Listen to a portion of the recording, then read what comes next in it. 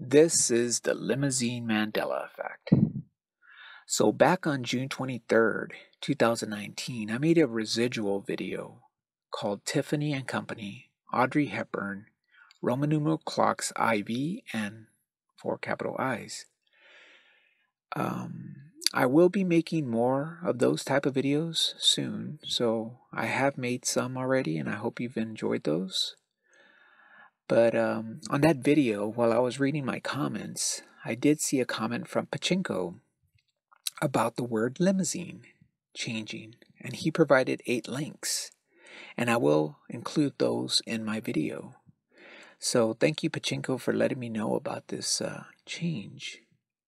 So the word limousine changed in the spelling. It used to be spelled Limosine,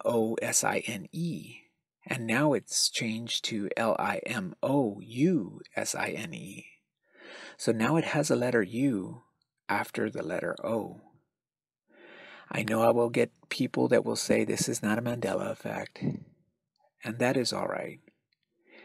It might not be a change for them, but it is a change for some of us.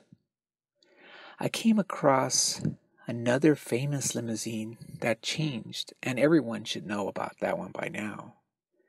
It deals with JFK, and even that change, going from a 4-seater to a 6-seater vehicle, was not a Mandela effect for some people. Well, there are those that can see these as a change and those that will not.